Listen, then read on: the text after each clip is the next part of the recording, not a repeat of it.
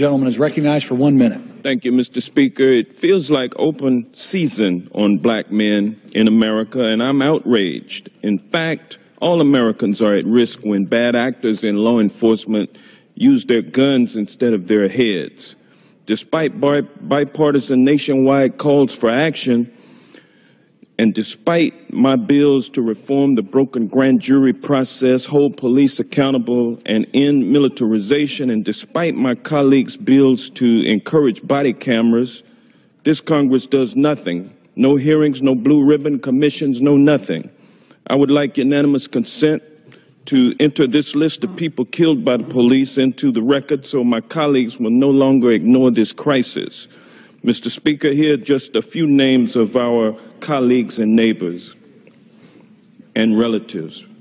Walter Scott from North Carolina, Michael Brown from Missouri, Anthony Hill from Georgia, Tony Robinson from Wisconsin, Kevin Davis from Georgia, Nicholas Thomas, Georgia, Daniel Elrod, Nebraska, Antonio Zambrano Montes, Washington, David Kasnick of Pennsylvania, Jessica Hernandez, Colorado, Kevin Davis, Georgia, Dennis Grigsby, Texas, Rumain Brisbane, Phoenix, Tamir Rice, Ohio, Akai Gurley, New York, Carlos Perez, Nevada, Kajimi Powell, Missouri, Ezel Ford, California, Dylan Taylor, Utah,